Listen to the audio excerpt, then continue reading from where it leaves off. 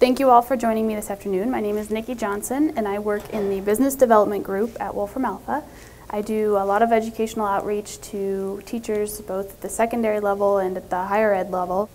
We talk a lot about ways that teachers can use Wolfram Alpha and Wolfram technologies, and we also work with some educational content providers as partners and look for ways to work with them. So this afternoon we're going to talk a little bit about not only mobile technologies, but we're going to talk about kind of the Wolfram technologies as a whole. So we're going to go through kind of a history of educational technologies and talk about some of the major milestones, and then we're going to look at where we are today in terms of classroom technology, and then we, of course, will wrap it up with how you can use some of the Wolfram technologies in your classroom.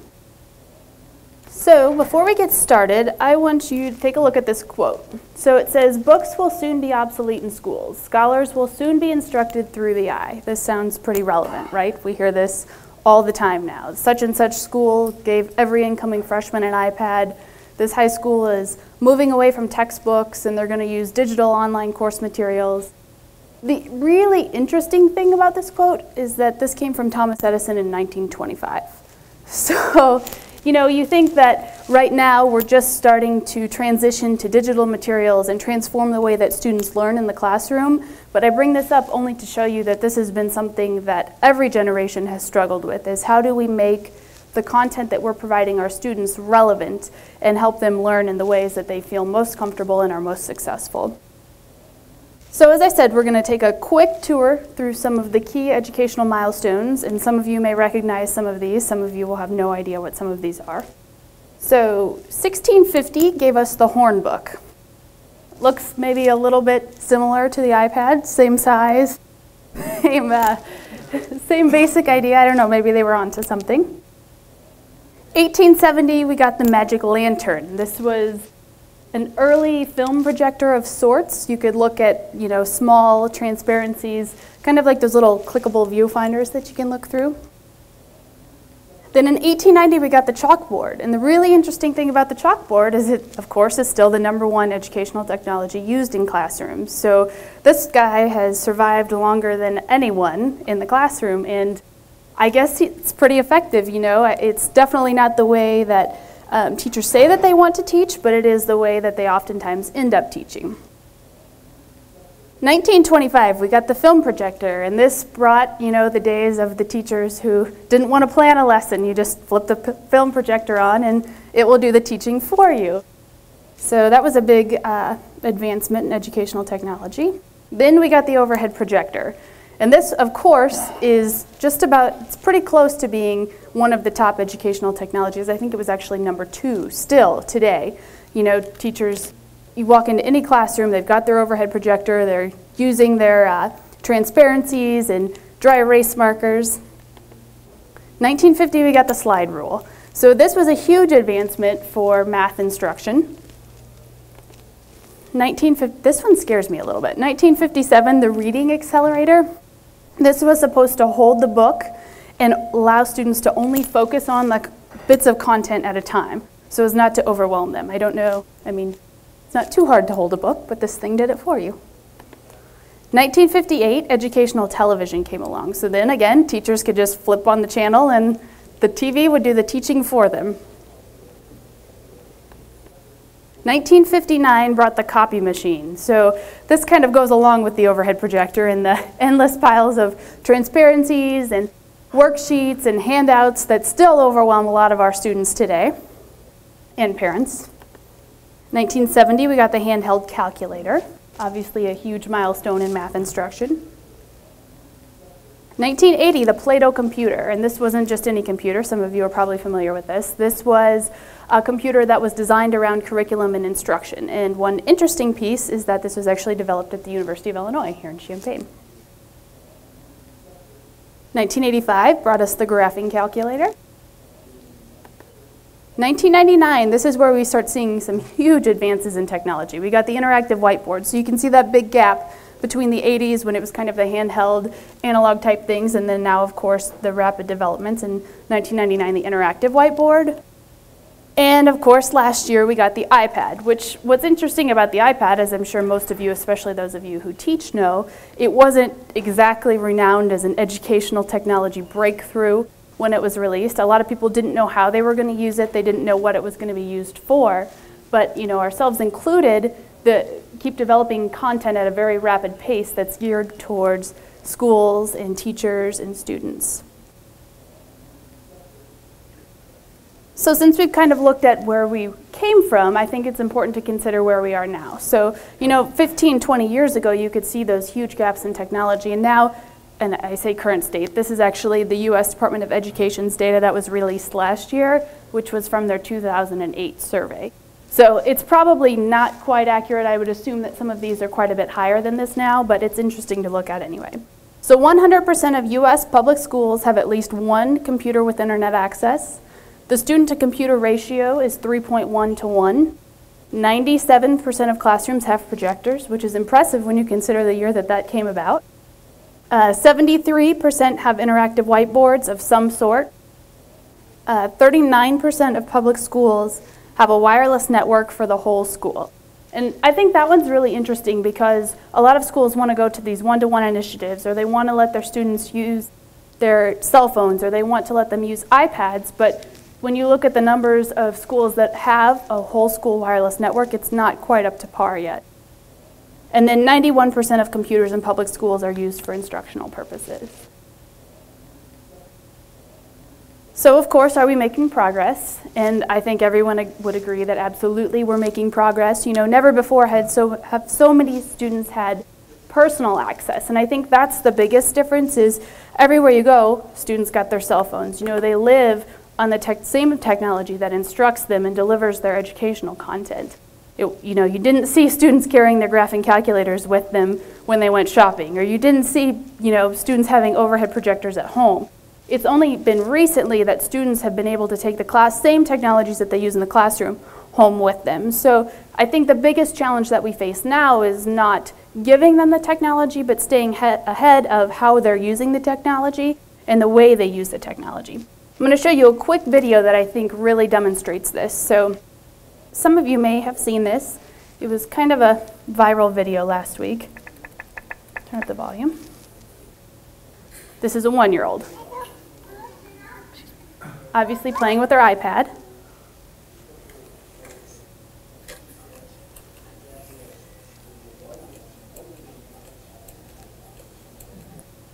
It doesn't work.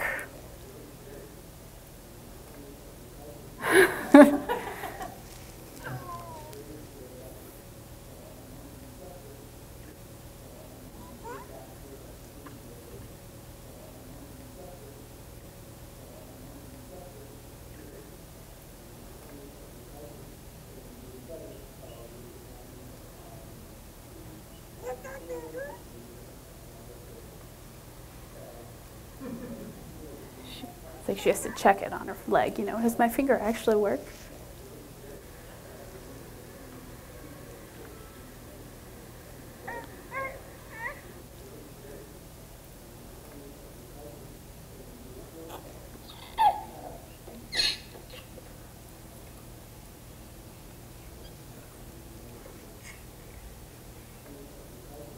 So I think that's pretty telling about not only, what this baby is doing, but about how our students and the next generation of students are going to learn in the classroom.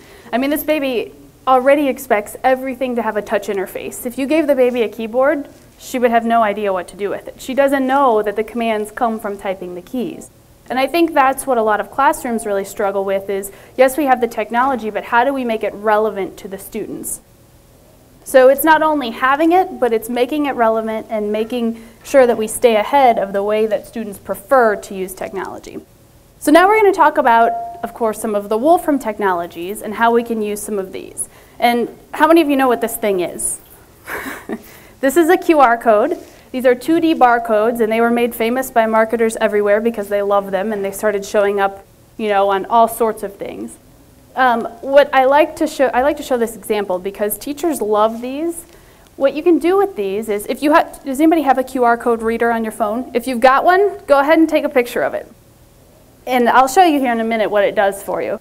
But basically what you do is you download a free code reader, which most of your students probably already have these on their smartphones.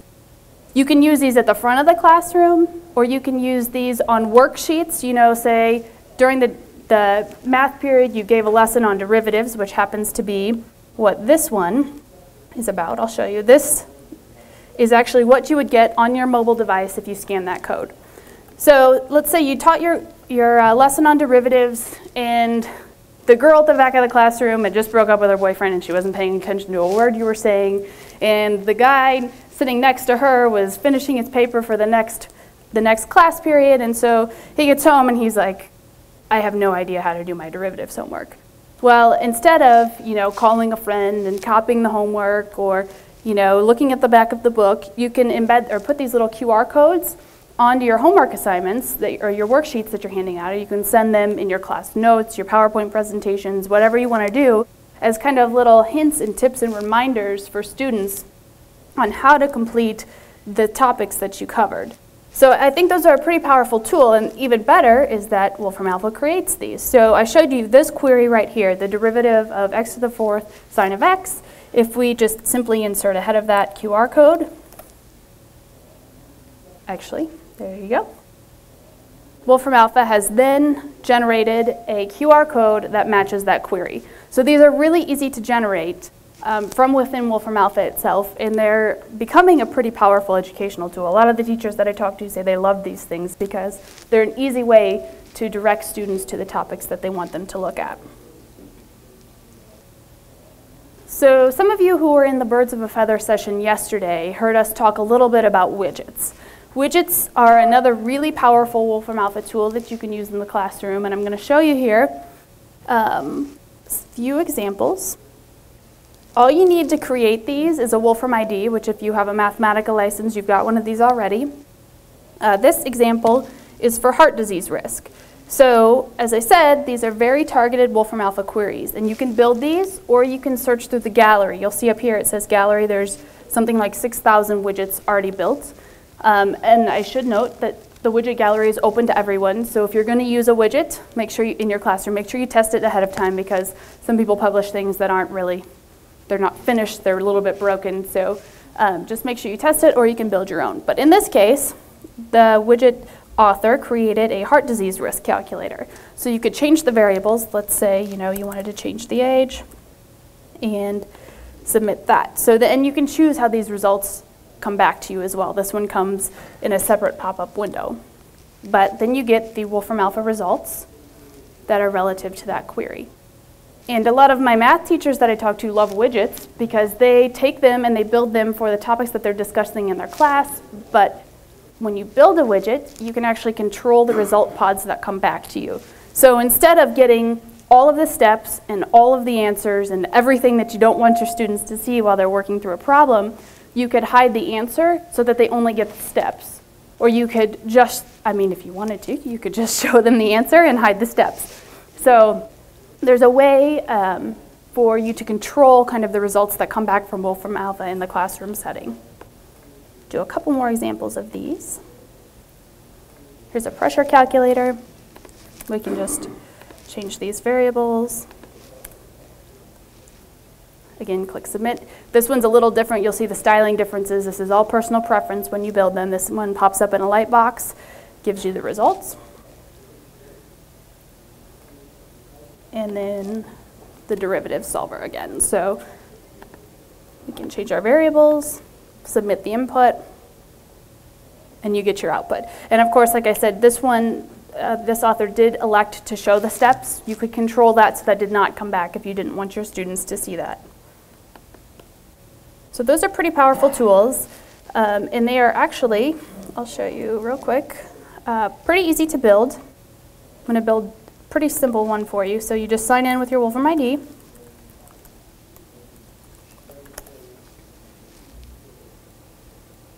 And then you go over here, new widget. And I'm going to build the same one I build every demonstration. Let's do calories in a carrot. And I apologize, this is a pretty simple example, but it works well for the presentation. So we put the query in just like we would in a normal Wolfram Alpha query. We try it and we like this. So we like the results that it gives back to us, so let's use it. So when we use it, now we have our template editor. So I want my students to be able to calculate the calories in any type of food. So I'm going to make the carrot a variable. I'm going to make that our new variable. And we're going to make that an input field so they can type in whatever they want. And we're going to go to next. I'm just running through this real quickly so you can see how easy and unintimidating it is to actually make one of these. We can give it a title. We're going to call it a calorie counter. You can change your colors if your school colors are red. And then there are many more options down here for editing and personalizing these. And here is where you can control the output that comes back to you. So if you want to include all of the output, you would select this option. If you want to only include specific output, this is where you can select the pods. So again, if you, in the math examples, you could limit that information. I'm going to go back up and actually show all of our input or output. Hit next. And I have it set to come up as a light box, so students don't have to get the pop-ups blocked or anything like that. We submit our query, and now you have a widget for your class. So these are really good. You can create several of them to match up with lesson plans, or you can sift through the gallery. They're organized by various topics. A lot of, especially in the math areas, they're already created, so you can just sift through and pick the ones that match what you're attempting to accomplish. So the next tool, classroom tool that we have in terms of mobile technology is our course assistant apps. And I'm going to switch screens here real quick. Some of you saw these when Stephen did his demonstration and may have seen these in some of the other talks as well, but I want to do a quick demo.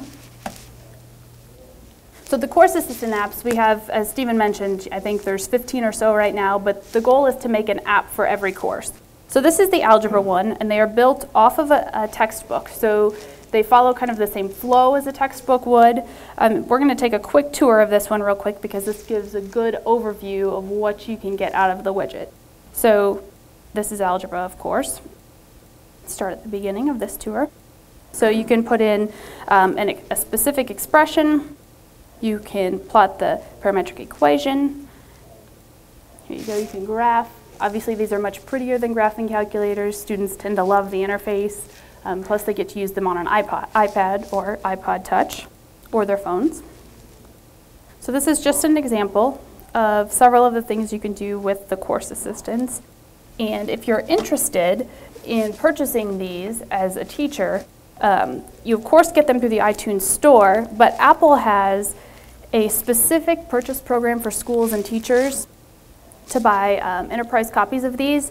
And I have the web address right here, but it's apple.com/iTunes/education, and you can buy them at half off. Basically, you purchase a voucher, and then you can use that. You can redeem that voucher for whatever apps you want to use in your classroom. So it saves you quite a bit of money if you want to deploy these across your class.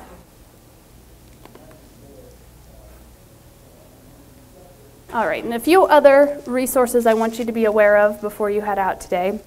Obviously, we have the course assistant apps, but we have also the Wolfram Alpha app that you can get for your students on Android. It's also available on the Amazon App Store, in the Google Android Market, and for the Nook, the Barnes & Noble Nook, iPod, iPod Touch, iPhone, and iPad.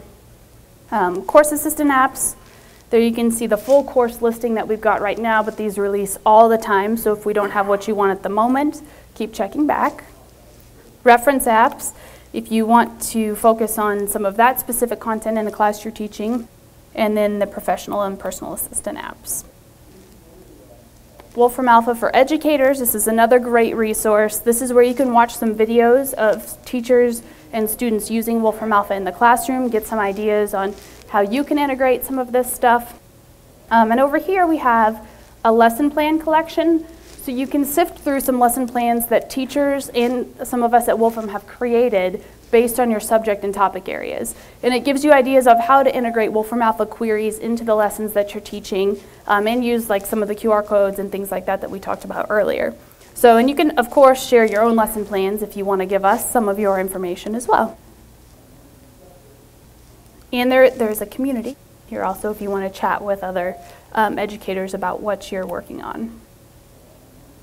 And then we didn't talk a lot about Mathematica today, but there is the Learning Center for Educators. If you're looking for resources on how to further integrate Mathematica into your classroom, just go over here, select Education and the area that you're in, and you'll find lots of resources there. So any of those addresses you want to copy down, this will be available obviously in the slides for download afterwards. All right. Thank you very much.